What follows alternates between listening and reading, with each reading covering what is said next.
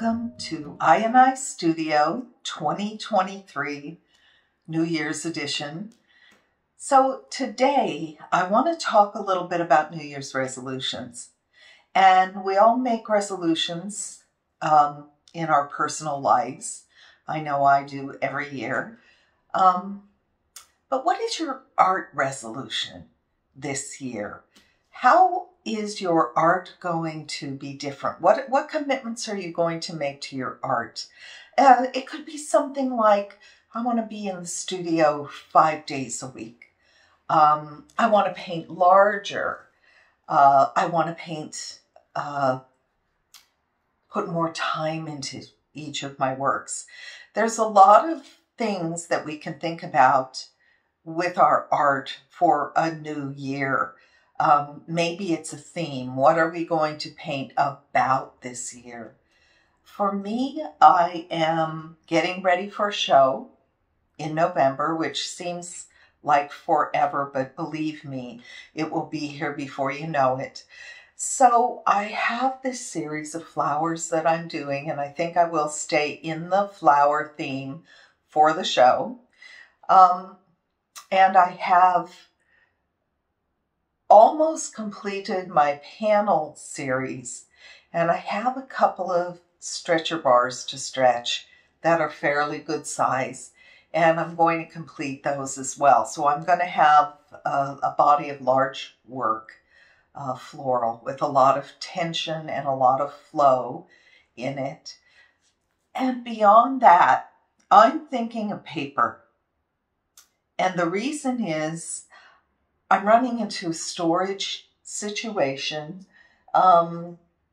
You just can't keep painting and painting and painting and putting the work in racks unless you have unlimited space, which I don't.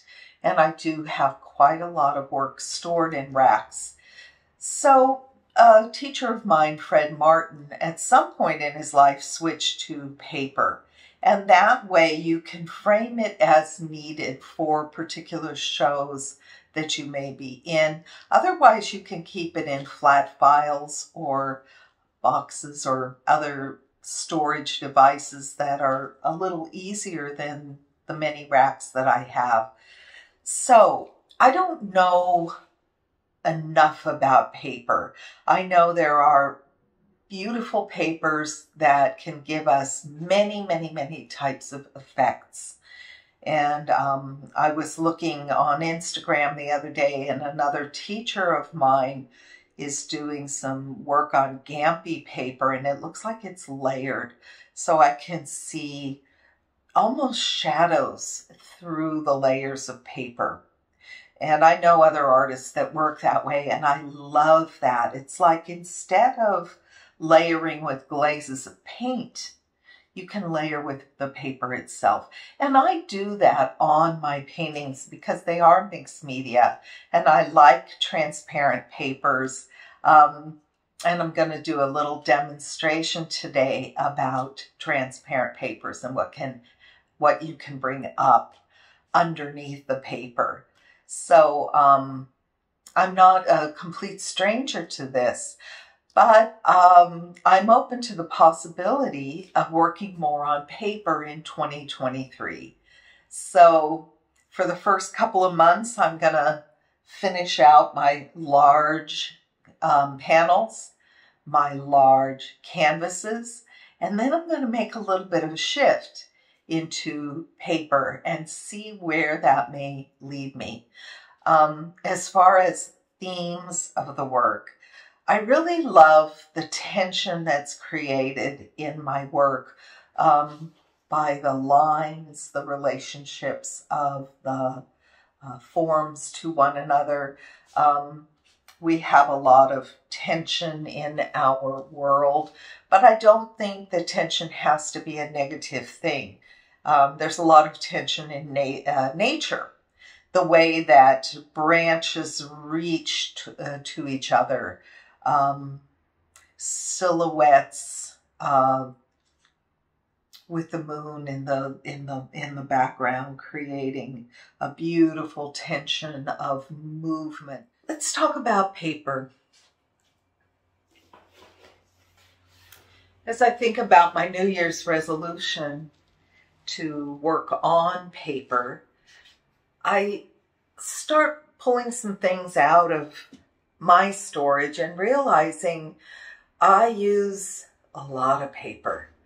And I probably know more about paper than I think I know.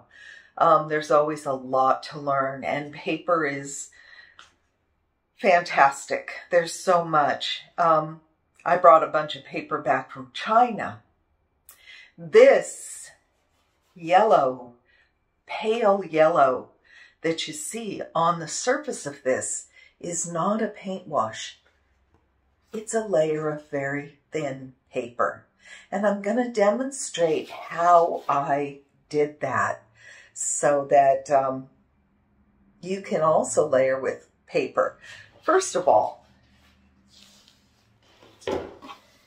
many paper is transparent when it's applied, and especially if it's applied with polymer medium on the surface of the painting, then the paper, then the polymer medium on the top. This is a bold mark that I made on a panel, and I want this white to be that delicate soft yellow. This is a beautiful, probably a mulberry paper that I actually carried back from China.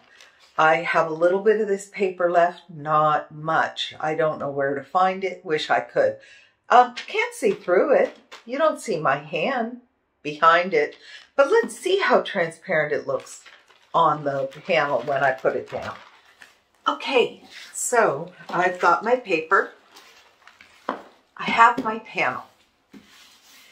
And I'm going to adhere it with just a fluid matte medium, polymer medium, matte or gloss. I'm going to choose matte today. And I'm going to just pour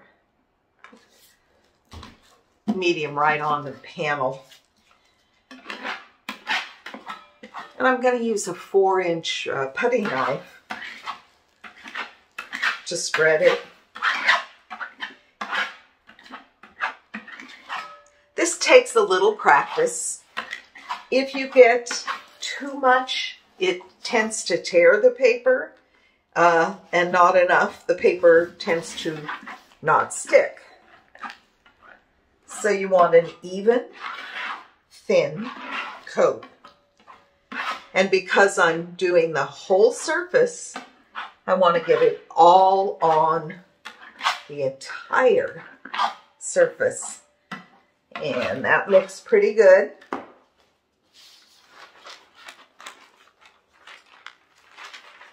I put it and I'm sliding it into place a little bit. Whoops.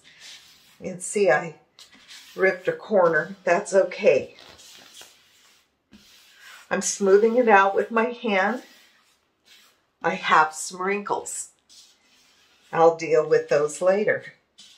I'm going to leave them because chances are I'll put paint over it, and when I sand, the wrinkles will become important. I can see and feel that I have pretty good adhesion, and there are still some bubbles down. What I'm going to do next is put another layer of this medium on. Use my putty knife and coat it. And you can see when I coat it, it becomes more transparent. So that's how you can create color with paper. So my gestural mark is still there. It's not quite as defined as it was because the paper going over it obscures it away, like atmosphere obscures the horizon line. When you look out on the horizon, your colors get a little faded, just like has happened here. This is a step in the process, one step on the way. It's certainly not the finished product. The next thing that I want to show you is taking a piece of transparent paper. This was some kind of a packing paper that came in a box. Shoes are often wrapped in this paper, and I love the way this paper looks, feels, and crinkles. What I've done to the paper is a jelly print, and I love the way it looks like branches. So I have another one of these panels with a gestural mark, and I'm simply going to put this paper on top to create color, transparency of the gesture coming through, texture that I can later paint over. So let's give it a go. Again, pouring on my matte medium, polymer medium matte. I have this little pool up here of the excess. I'm going to scrape that over the top of the paper. This always makes the paper a bit more transparent. And I find if I do this when the paper is still wet from collaging it on, I think it brings the transparency up more than if I let it dry and come back and go over the top. This is very wrinkly, which I think is fantastic, because when I paint over this, if I paint over it, this wrinkle pattern will be beautiful underneath the paint if I sand it. So, this is what you get. I love the way the negative space here creates the form of branches, and I think this turned out really quite beautifully. Again, it's just a step in the process. It isn't the end result. Okay, for my third demo today, I'm going to take a piece of collage paper, and this is something that I purchased in my local art store. It's a beautiful piece of paper, fairly thick. Again, it has a transparency to it when it's wet, and it has a bit of a texture. This paper may have been stamped with something because it does have a bit of a texture, sort of like I get when I use my stencil. So I'm going to attach this.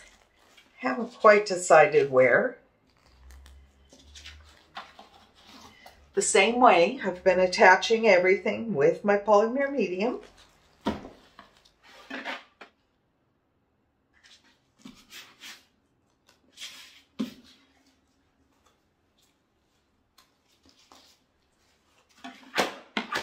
So I didn't get enough in the corner.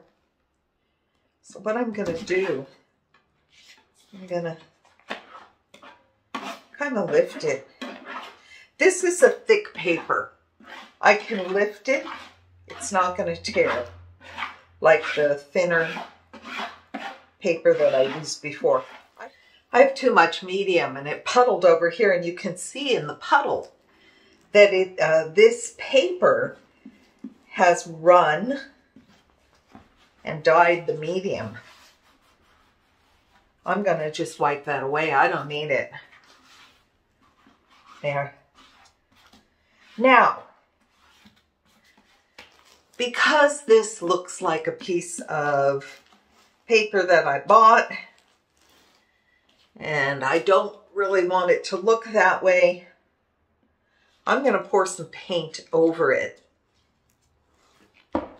I've chosen a color that's similar to the background of this, and I'm going to scrape the paint over the top.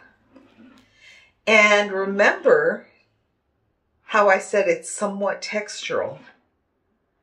So as I scrape it through, the design comes through. but it comes through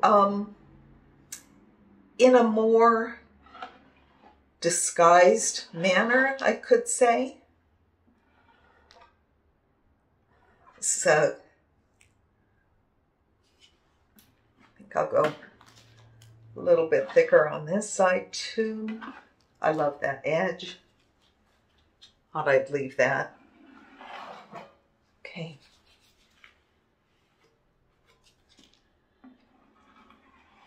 And you can fool around with how much of this design you want to show through.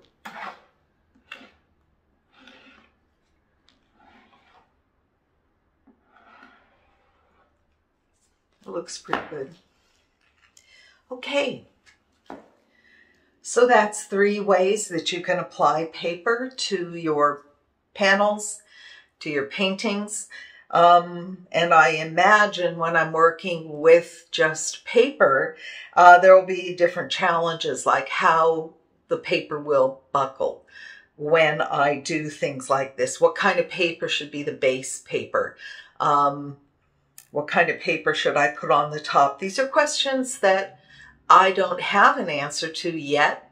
I'll find out as I go along, and they say mistakes are the best way for us to make good art, and that the mistakes are where the growth happens. And I'm excited to see what's going to happen in 2023. I hope you are too.